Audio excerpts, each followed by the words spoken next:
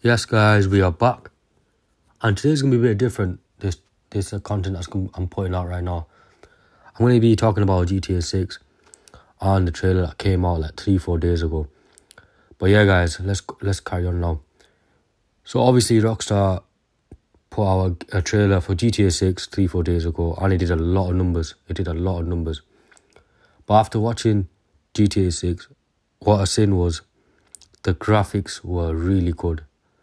The graphics, the scenes, the cars, even the clubs, the mini clubs around the city.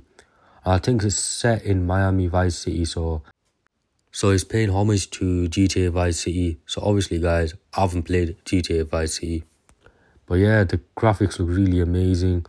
The social media app as well that they put on, that looks really amazing as well. Just shows how real world is as well. So yeah, it's crazy, and obviously there is a first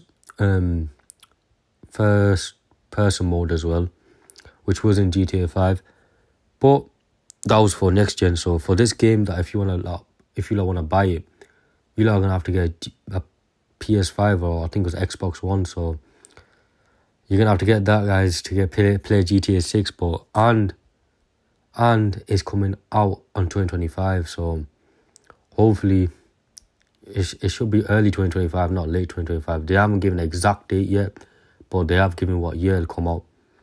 But yeah, guys, I'm really excited for this game to come out, and I just thought I'd share my opinion on it. My opinion is that obviously after watching the trailer, it looks really good. The graphics, again, it's just the detail on this game. It's not like any other generic game, the other GTA games that they put out. And in this game, there are only two main characters, but obviously that's all we're seeing from the trailer. Two main characters, which is a female, Lucia, and another male, I think, which they are a couple. And for the first time in GTA, that they have a female character that's playable. So I think that's really interesting and somewhat different as well. And apparently they have spent $2 billion into this game. So that type of investment shows how much trust that they have, how much they are willing to put it up front as well. So hopefully that $2 billion investment will be good. Because imagine if they have put that much money in and it just turns out as a flop, which I don't think it'll happen. Unlikely will happen that.